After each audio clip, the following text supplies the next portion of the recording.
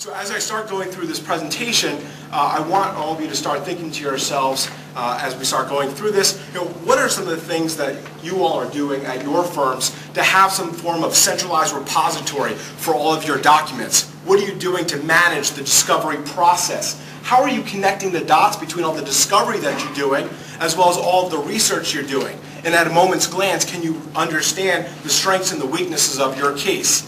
And some of those are the things that we're going to be talking about. Why are those questions important?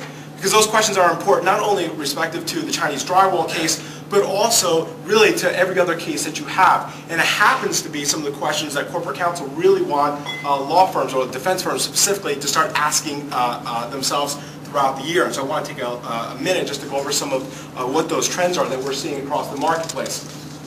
One of the things that we've saw, and a lot of you can probably relate to this, is that last year we saw a massive drop in litigation spend nationwide, something along the lines of a little more than 10%. But you take that, and obviously that makes sense with the economy that we have this year, but you take that and we're projected to actually see an increase in litigation spend a little over 2% for 2010. So the question becomes, what's really driving that, right? What's really driving some of those trends? By the way, that 2% is equivalent to somewhere along the lines of about $13.5 billion. Right? And what's really driving some of these things? Well, number one is that corporations are looking for law firms to be able to, really looking to be able to have law firms be able to help them out in strategy development.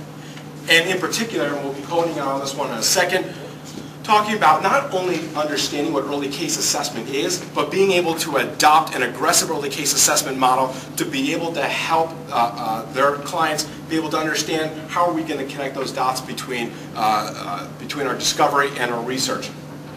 And last but not least, where appropriate, how to be able to settle our cases early.